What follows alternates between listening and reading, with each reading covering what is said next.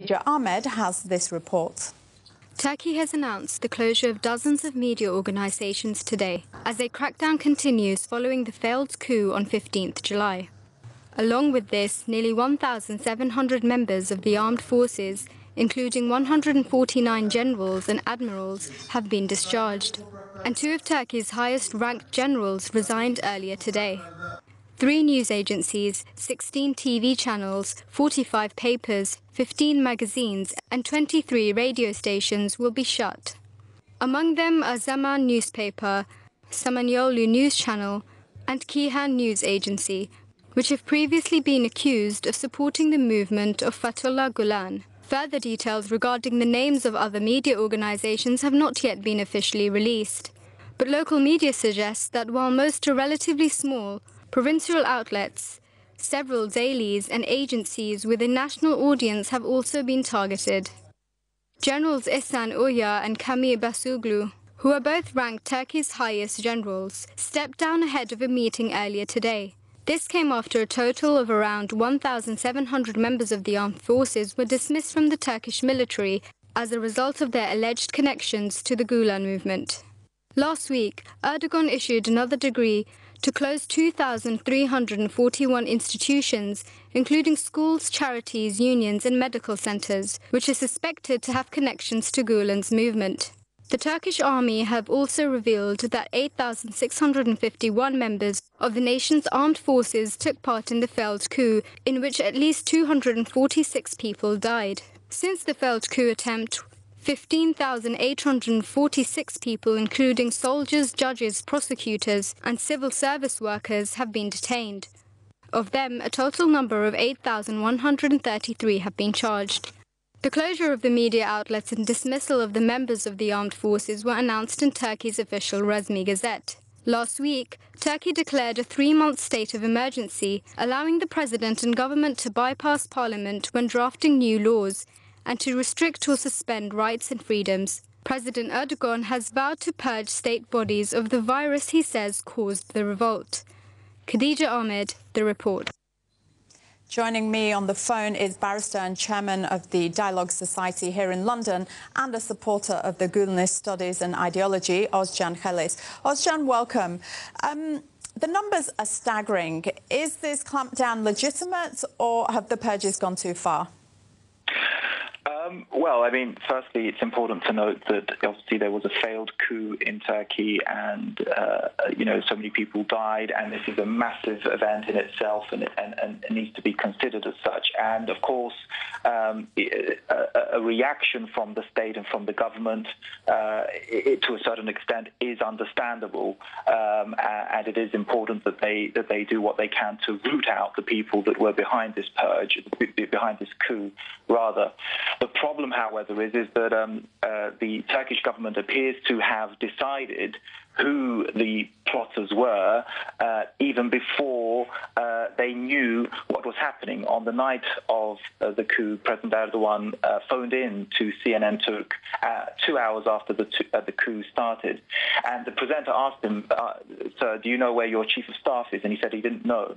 They asked him, had he met with his head of National Intelligence Services, and he said he hadn't. But even at that point, he knew who the coup plotters were. So the problem is that he had already designated a convenient scapegoat for his purge. And what he has since done is, as you've mentioned and as mentioned in the report, a massive amount of people are being put into the coup plotters bag and dismissed, detained, and in fact, Amnesty International have said are being tortured, in some cases beaten, and even raped. Well, you see, that is not the way that this investigation should be conducted, and this does more harm to the Turkish government. This is not the way to root out the coup plotters at all. And what it looks like is that they are, in fact, engaged in a purge of non-loyalists rather than coup plotters. Well, many critics say that the coup was preempted and that these responses are not entirely shocking. I find that statement in itself shocking. I mean, as I said, it is understandable, and it is the right, and is, and justice demands that whoever orchestrated this coup, they are investigated, they are indicted, they are prosecuted, and they are punished with the full force of the law. We have absolutely no issue with that, and we support that. On the night of the coup, the Hizmet movement put out a statement condemning this coup very early on, and throughout the night, a number of statements were made. So we have absolute support of the government in resisting the coup. We support the public, and we are with them in resisting the coup. We have no issues there. And as I said, it is understandable and it is expected that they go after the perpetrators. But when you've already decided who the perpetrators are, while the coup is still underway, when you haven't had the opportunity to speak to your chief of staff, you haven't had the opportunity to speak to your head of national intelligence services, and you declare it on TV, the coup plotters are this group, well, that doesn't evoke a great deal of confidence in me. That suggests to me that you're simply putting out a scapegoat. And the reason I say that is not just that particular night and the way that the president approached it. We know for the last 3 years, President Erdogan and his government have been using the Gulen movement as a scapegoat and blaming everything on this particular movement. Who else could have been involved in the coup attempts aside from the Gulenists?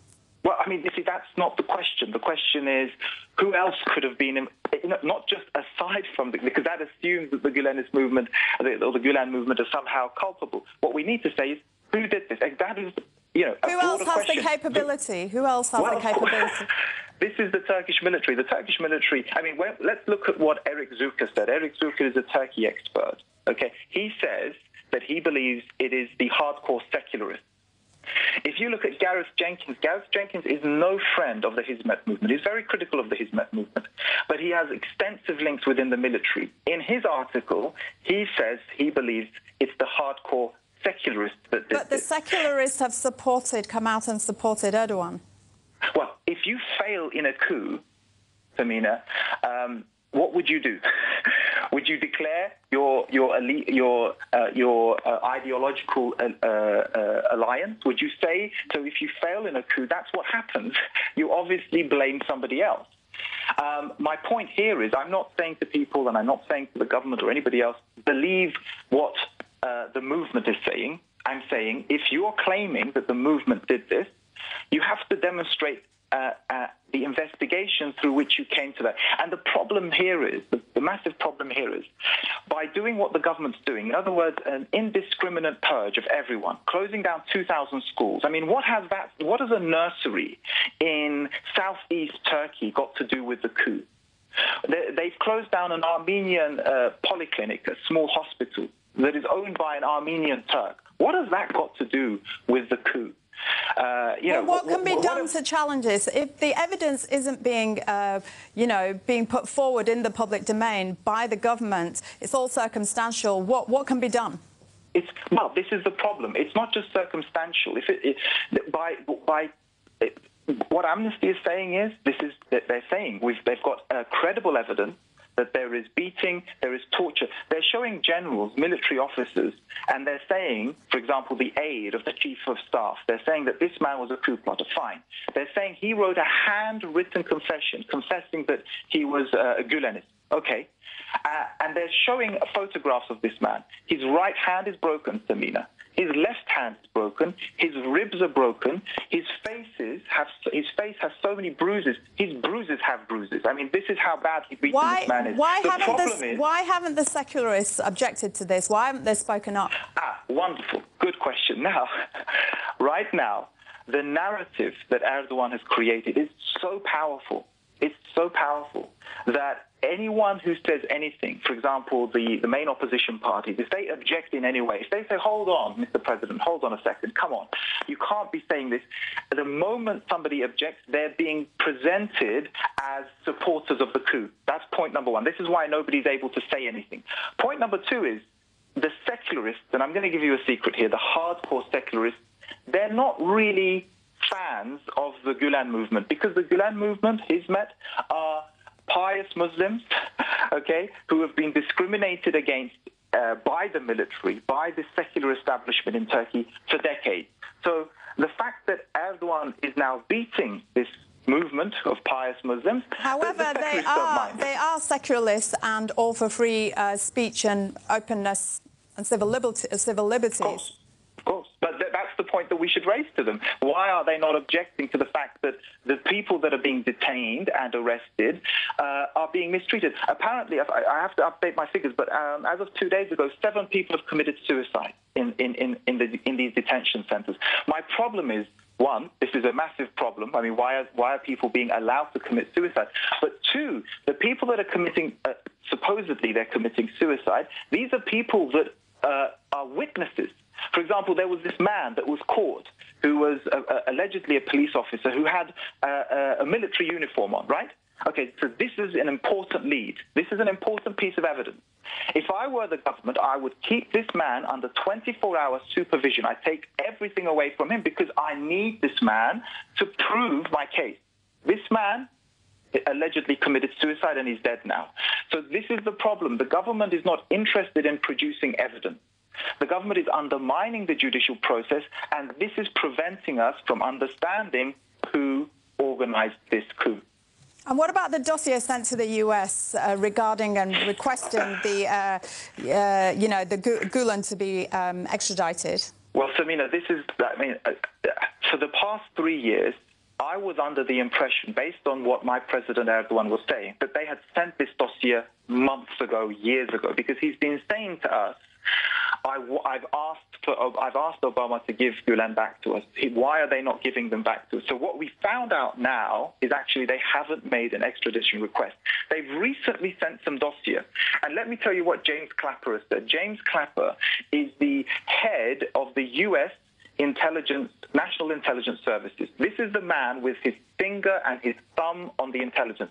He said he doesn't believe that the Gulen movement is behind this coup, and he said that the dossier that they've submitted does not amount to a formal extradition request. So my issue is, please, let's not be so believing in politicians. However, can that be considered as a delay in tactics? That's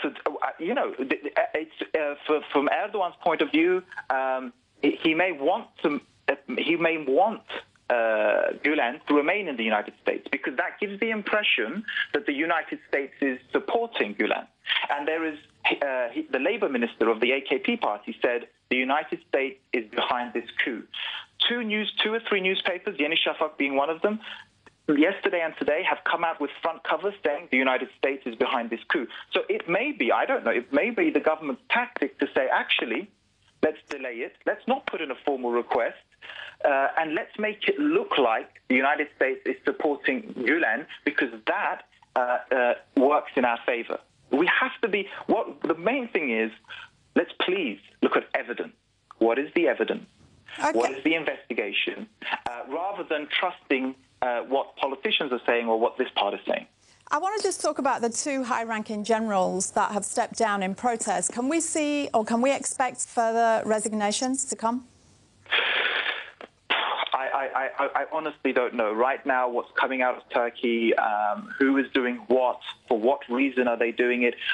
We have to understand everything is still unclear. For example, who is the coup leader? Who is the leader of this coup? We don't know still. We still don't have... the chief of staff says that he was detained by the coup plotters, and there's 3 or 4 people in that room. Each of them has given contradictory statements. Well, what's quite interesting about this coup attempt is that generally, whether there's previous coups in Turkey or internationally, whether they've been successful or failed, there's always been somebody, a face that has come out, has been the obvious leader. For this, there's none of that. There's no obvious leader. But isn't that appropriate? Isn't that convenient now? Because there's no face, so why don't we just say Gulen did it? And this is an old man, approaching his 70s, who has multiple conditions. He has heart problems, he has diabetes, and so forth, all the way in Pennsylvania. So we're to believe, we're to believe that the strong, powerful Mr. Erdogan in Turkey could not could not prevent this, but Fethullah Gulen, all the way in Pennsylvania, could orchestrate it. Okay. This is what, my point is, there was a coup. I have no doubt about that. This is a very bad thing and we condemn it, but we need to please investigate it and not just accept the narrative that we're being told. Ozcan, many thanks. There we